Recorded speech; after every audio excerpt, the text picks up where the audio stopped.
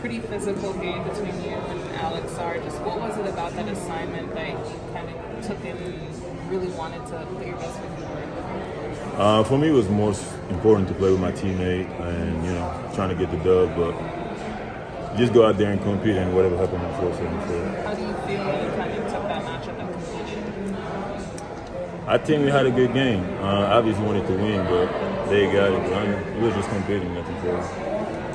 Looks like you guys were chirping between each other a little bit. Was that in English or French?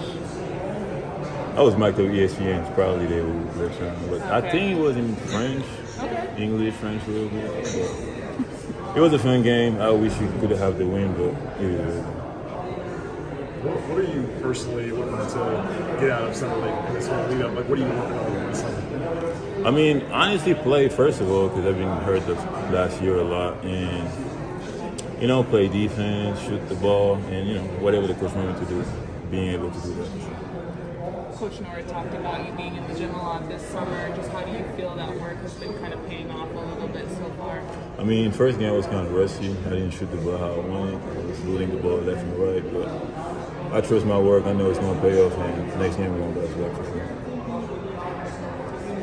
Hey, that was sweet.